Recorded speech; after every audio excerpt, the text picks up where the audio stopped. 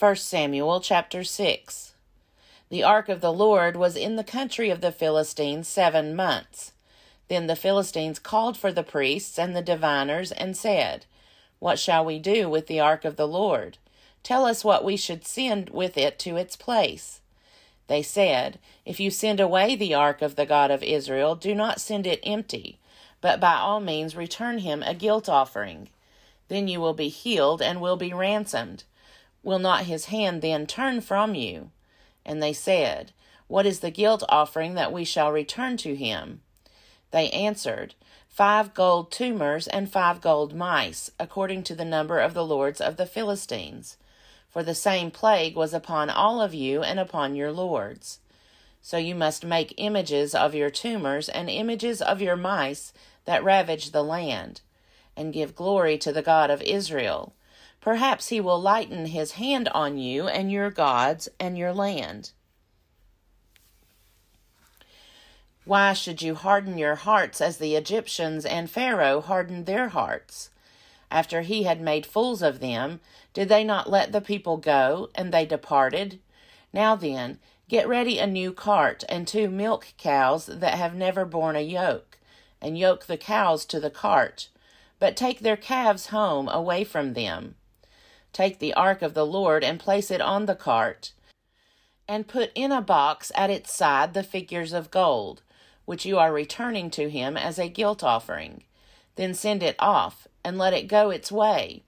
And watch, if it goes up on the way to its own land, to Beth-Shemesh, then it is he who has done us this great harm. But if not, then we shall know that it is not his hand that struck us. It happened to us by chance." The men did so. They took 2 milk cows and yoked them to the cart, and shut up their calves at home. They put the ark of the Lord on the cart, and the box with the gold mice and the images of their tumors. The cows went straight in the direction of Beth-Shemesh along one highway, lowing as they went. They turned neither to the right nor to the left, and the lords of the Philistines went after them as far as the border of Beth-Shemesh. Now the people of Beth-Shemesh were reaping their wheat harvest in the valley.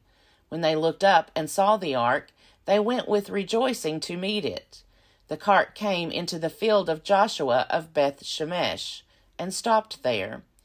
A large stone was there, so they split up the wood of the cart and offered the cows as a burnt offering to the Lord.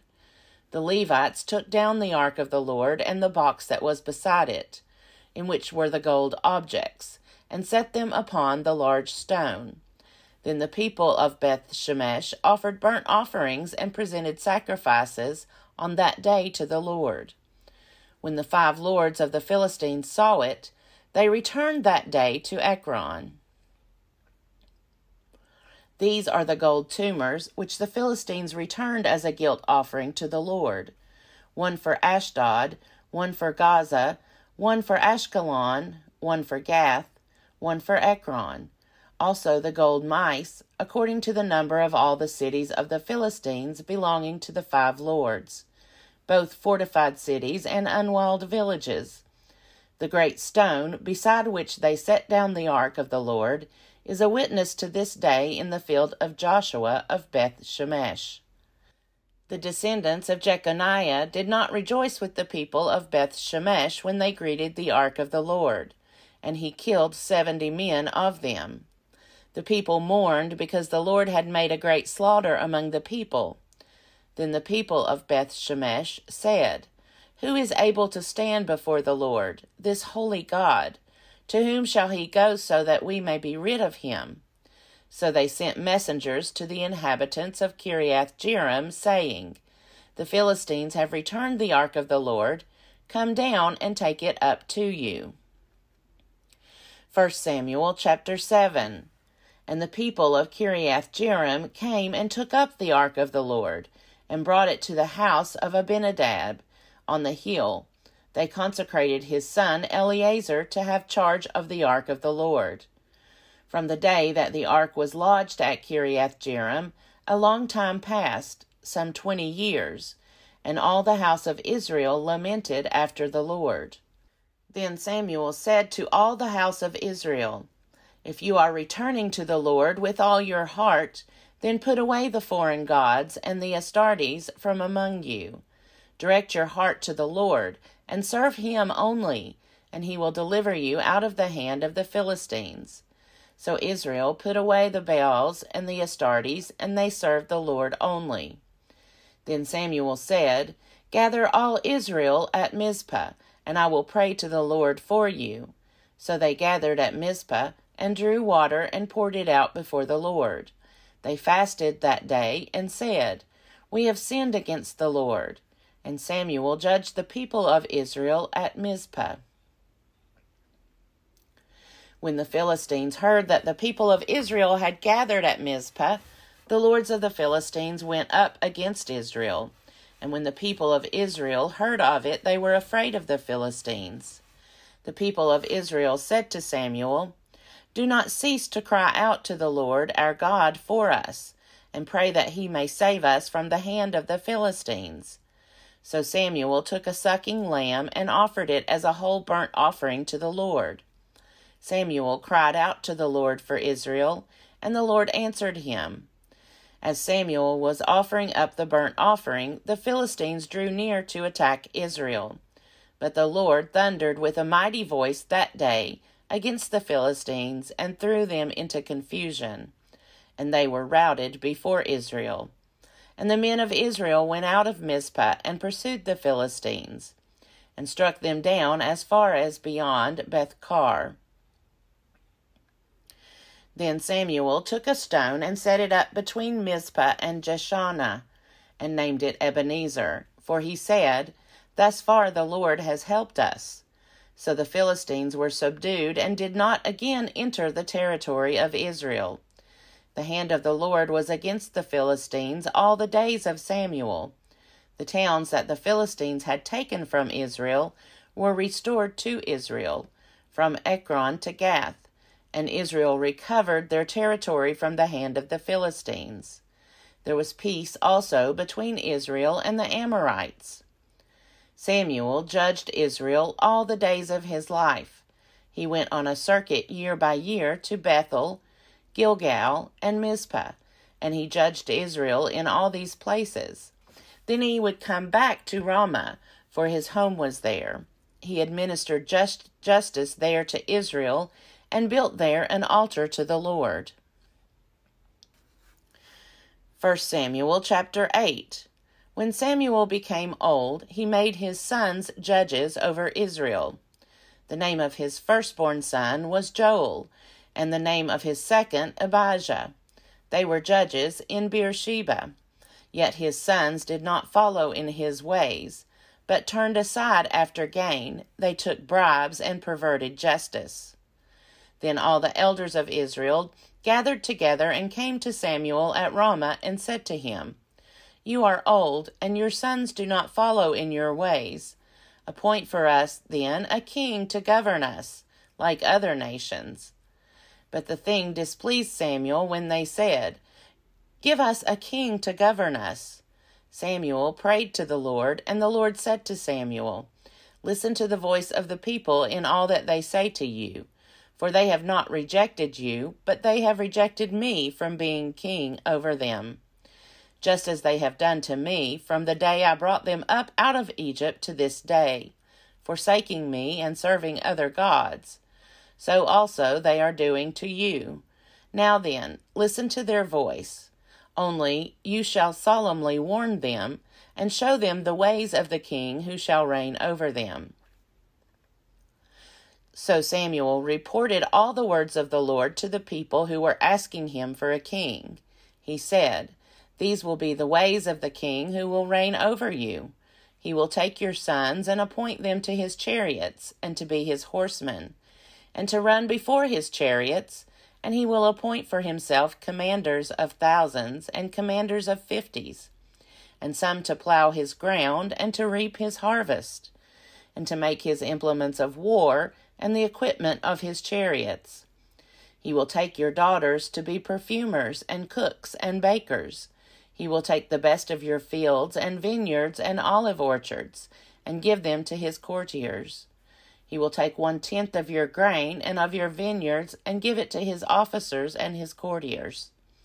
He will take your male and female slaves and the best of your cattle and donkeys and put them to his work. He will take 1/10 of your flocks, and you shall be his slaves. And in that day you will cry out because of your king, whom you have chosen for yourselves. But the Lord will not answer you in that day. But the people refused to listen to the voice of Samuel. They said, "No, but we are determined to have a king over us, so that we also may be like other nations, and that our king may govern us and go out before us and fight our battles." When Samuel had heard all the words of the people, he repeated them in the ears of the Lord. The Lord said to Samuel, "Listen to their voice, and set a king over them."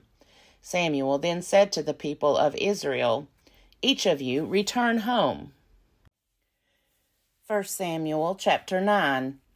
There was a man of Benjamin whose name was Kish, son of Abiel, son of Zerah, son of Bechorath, son of Aphiah, a Benjaminite, a man of wealth. He had a son whose name was Saul, a handsome young man. There was not a man among the people of Israel more handsome than he. He stood head and shoulders above everyone else. Now the donkeys of Kish, Saul's father, had strayed. So Kish said to his son Saul, "Take one of the boys with you, go and look for the donkeys."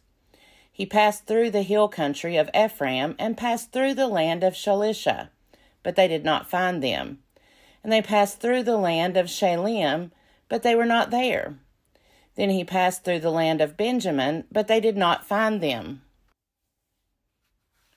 When they came to the land of Zuph, Saul said to the boy who was with him, "Let us turn back, or my father will stop worrying about the donkeys and worry about us." But he said to him, "There is a man of God in this town. He is a man held in honor. Whatever he says always comes true. Let us go there now. Perhaps he will tell us about the journey on which we have set out." Then Saul replied to the boy, "But if we go, what can we bring the man? For the bread in our sacks is gone, and there is no present to bring to the man of God. What have we?" The boy answered Saul again, "Here, I have with me a 1/4 shekel of silver. I will give it to the man of God to tell us our way." Formerly in Israel, anyone who went to inquire of God would say, "Come, let us go to the seer." For the one who is now called a prophet was formerly called a seer. Saul said to the boy, "Good, come, let's go." So they went to the town where the man of God was. As they went up the hill to the town, they met some girls coming out to draw water, and said to them, "Is the seer here?" They answered, "Yes, there he is just ahead of you. Hurry, he has come just now to the town, because the people have a sacrifice today at the shrine. As soon as you enter the town, you will find him, before he goes up to the shrine to eat. For the people will not eat until he comes, since he must bless the sacrifice. Afterward, those eat who are invited. Now go up, for you will meet him immediately." So they went up to the town. As they were entering the town, they saw Samuel coming out toward them on his way up to the shrine. Now the day before Saul came, the Lord had revealed to Samuel, "Tomorrow, about this time, I will send to you a man from the land of Benjamin, and you shall anoint him to be ruler over my people Israel. He shall save my people from the hand of the Philistines. For I have seen the suffering of my people, because their outcry has come to me." When Samuel saw Saul, the Lord told him, "Here is the man of whom I spoke to you. He it is who shall rule over my people." Then Saul approached Samuel inside the gate and said, "Tell me, please, where is the house of the seer?" Samuel answered Saul, "I am the seer. Go up before me to the shrine, for today you shall eat with me, and in the morning I will let you go, and will tell you all that is on your mind. As for your donkeys that were lost 3 days ago, Give no further thought to them, for they have been found. And on whom is all Israel's desire fixed, if not on you and on all your ancestral house? Saul answered, I am only a Benjaminite, from the least of the tribes of Israel, and my family is the humblest of all the families of the tribe of Benjamin. Why then have you spoken to me in this way?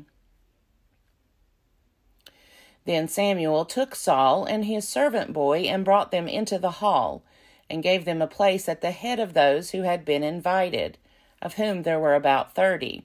And Samuel said to the cook, Bring the portion I gave you, the one I asked you to put aside. The cook took up the thigh and what went with it, and set them before Saul. Samuel said, See, what was kept is set before you. Eat, for it is set before you at the appointed time, so that you might eat with the guests. So Saul ate with Samuel that day. When they came down from the shrine into the town, a bed was spread for Saul on the roof, and he lay down to sleep. Then at the break of dawn, Samuel called to Saul upon the roof, Get up, so that I may send you on your way. Saul got up, and both he and Samuel went out into the street. As they were going down to the outskirts of the town, Samuel said to Saul, Tell the boy to go on before us, and when he has passed on, stop here yourself for a while, that I may make known to you the word of God.